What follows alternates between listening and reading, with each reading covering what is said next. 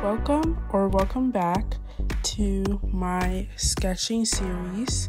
Today I drew a Picrew that I made after finding the Picrew creator that LavenderTowne made. I've known about Picrew for a while now and I've made multiple, but the Picrew design that LavenderTowne made, it was just super cute, so I knew I just had to make it. I was really surprised when I found LavenderTowne's YouTube channel because I watch a lot of other art YouTube channels, but I had never heard of hers, and she has over 1 million subscribers. I think she has 2 million plus subscribers.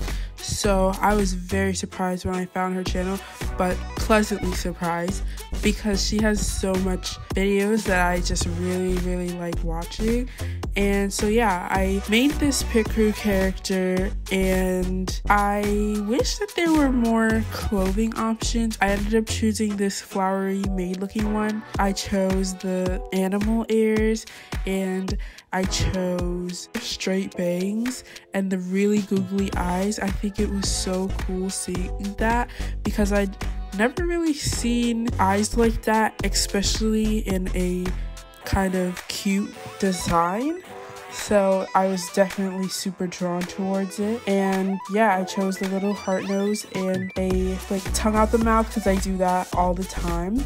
I'm really proud of the shading that I did, even though it's like just copied off of the shading that she had in her Picrew.